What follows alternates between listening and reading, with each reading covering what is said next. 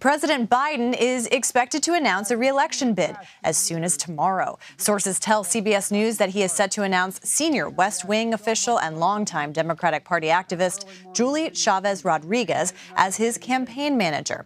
The president spent the weekend at Camp David with the First Lady and senior aides to sort out the final details of the campaign. And tomorrow would mark the anniversary of the day he announced his last presidential bid in 2019. So for more, let's bring in two of my CBS News colleagues who broke this story over the weekend. Ed O'Keefe and Finn Gomez join me now. Ed is CBS News senior White House and political correspondent, and Finn is CBS News political director. Great to see both of you. Thanks so much for being here. Ed, I want to start with you over on the North Lawn because, Biden has been teasing a little bit of this. I know you got a chance earlier today to throw a question at him. I want to play a little bit of that, and then we'll come back to you. Mr. President, why do you want 4 more years? So I get to answer your question. Why should America give you 4 more years? Stay tuned.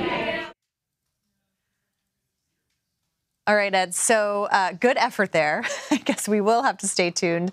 Tell us a little bit about what we should expect from this announcement that could come tomorrow. We anticipate it's tomorrow. Caitlin, we anticipate it's coming in a short video message, similar to what many other candidates up and down a ballot these days do. What's unclear is whether he's going entirely into launching the campaign now for certain, or perhaps teasing the announcement in another way. It looks like it's leaning towards a full-throated announcement with staffing plans in the works. We reported, Finn and I, over the weekend that Julie Chavez Rodriguez, who has served as an assistant to the president and a senior advisor, which is about as high as you get in the West Wing staffing lineup before chief of staff and deputy chief of staff, is going to leave the White House to run the campaign. She is a longtime Democratic Party activist, worked for Kamala Harris's short-lived 2020 presidential campaign, was active especially in California politics for a while, is the granddaughter of the labor leader and civil rights leader Cesar Chavez. So, yes, putting her in this position is a nod to the power of the Latino vote and that coalition, especially in the Democratic Party. We can expect to see others who have been active in recent Democratic Party politics involved in the leadership of the campaign day to day, but also in more ceremonial chairman roles that will be held by various Democrats across the country. And then we wait to see how the president starts scheduling things officially and out on the campaign trail. And what will a campaign look like? Will it be events like the ones he held today in the Rose Garden with the National Teacher of the Year, or with the union group that he's meeting with tomorrow here in Washington in sort of official capacity, but as an announced candidate, doing things, saying things that a Democratic presidential candidate would do to motivate the base? And the other big question is, how much money can this campaign raise and how quickly? One person I spoke with this afternoon who's been involved in the planning for this said that the big focus the rest of this week especially will be raising as much money as possible early on for an effort that Democrats have told Finn and I now is likely going to cost the campaign itself and the super PACs who love them and are working with them in a semi but not officially coordinated way at least $2 billion to win in 2024. Wow. I mean, that is such a staggering number when you think about it, especially for an incumbent president. But I want to talk a little bit more about the campaign manager, Rodriguez. I know you and Ed broke this news. Ed mentioned a little bit more about her. But what's the significance of this choice? Julie Chavez Rodriguez. I spoke to several senior Democratic operatives and consultants in the Biden world and outside of Biden world who heartily applaud this. As Ed said, this pick is a big nod to the Latino electorate. It will be a crucial component of the president's reelection strategy. And also the fact that, she is, as Ed mentioned, the granddaughter of Cesar Chavez, the iconic Latino leader, labor leader. But she's, in her own right, a big, significant leader in politics for years. I mean, she was the deputy campaign manager in 2020. She was the traveling chief of staff for Kamala Harris during that primary race. But she's also someone who's well respected across the Democratic groups, and it's something that it's something that I've heard heartily in speaking to many Democrats throughout the day. The Latino vote is so interesting, too, because as you've reported extensively, there are concerns that Republicans are definitely making inroads with Latinos. So interesting pick there. Ed, I'm very curious about the timing of this, because I feel like in previous conversations that we all have had and in our own reporting, a lot of Democrats have kind of enjoyed just watching Republicans kind of squabble it out and figure out their own pathway for their nominees. Why now? Why do this now? Tomorrow is the 4th anniversary of when he launched his 2020 bid. This is a guy who likes, when, as he likes to say, when hope and history rhyme, quoting that Seamus Heaney poem. And so this is good symmetry for him. He likes that. It also just gets it over with. He is known to be sort of frustrated with the questions that we continue to shout at him. As he said to us at an earlier event today that we couldn't quite hear, he said, I've been telling you I'm going to do this, right? He said it when he got back from Ireland. He had said it to a certain weatherman on another channel that we won't talk about. People may know which one I'm talking about.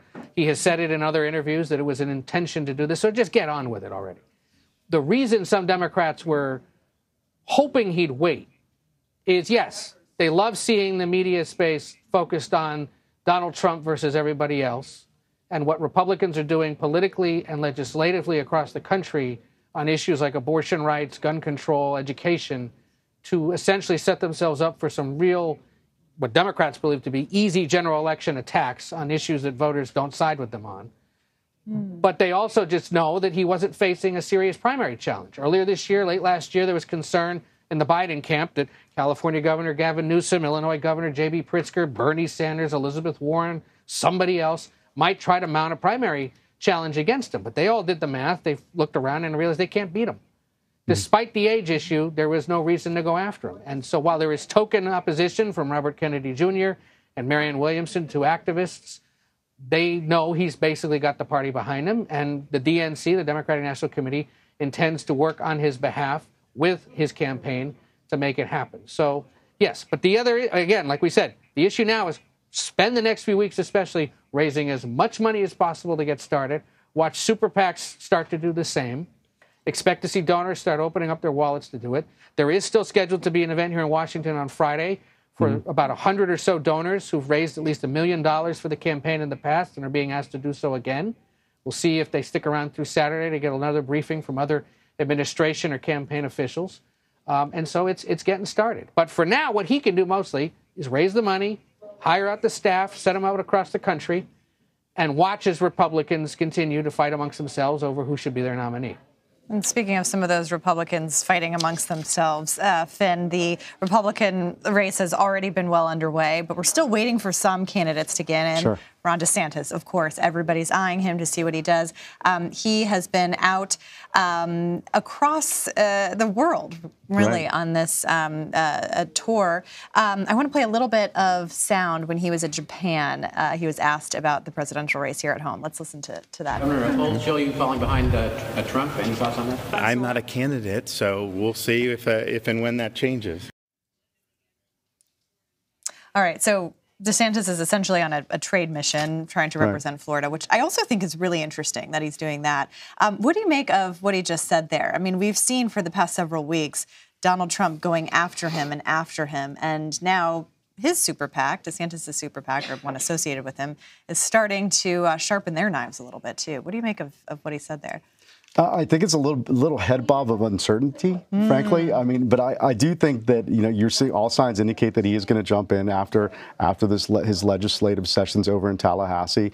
His camp, you know, his PAC, his super PAC, is revving up their activity, and they're being more vocal and in criticism towards Trump. But I also think that, you know, the fact of the matter is that Ron DeSantis does not do media. He rarely does interviews with mainstream outlets. He rarely does these just he doesn't go unless it's friendly outlets. He really doesn't do this, and I think this is a disservice to him because because once this, and if he does jump in, and if he's on the debate stage, will he be prepared to encounter Donald Trump and some of the other potential rivals, right?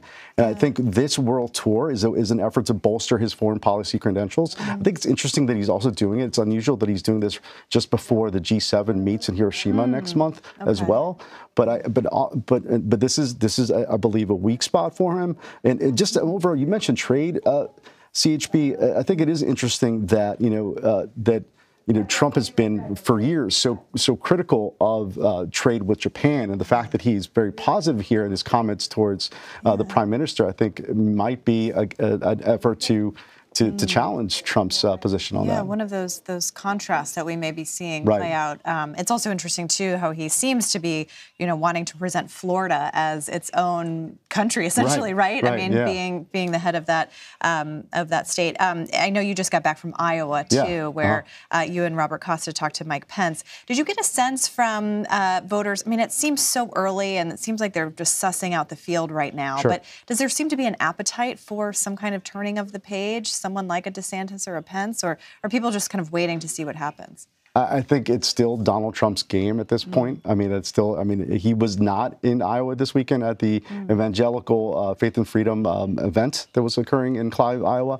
But I do think still with his massive presence, if you will, there is room. I mean, Mike Pence got a standing ovation by the 1,000+ crowd that was there. You saw even Vivek Ramaswamy, the multimillionaire entrepreneur, getting a positive response from the crowd there. He was even, you saw others. They were there, including like Larry Elder. You saw Asa Hutchinson. I think there is room, especially in that state where the evangelical vote is so strong. So I think that you will see those efforts to get some traction there. Yeah, a lot of competition still to go, and we'll see what happens tomorrow. Finn, Ed, thank you both. Thanks for breaking some big news over the weekend, and we will talk to you soon as this campaign gets underway.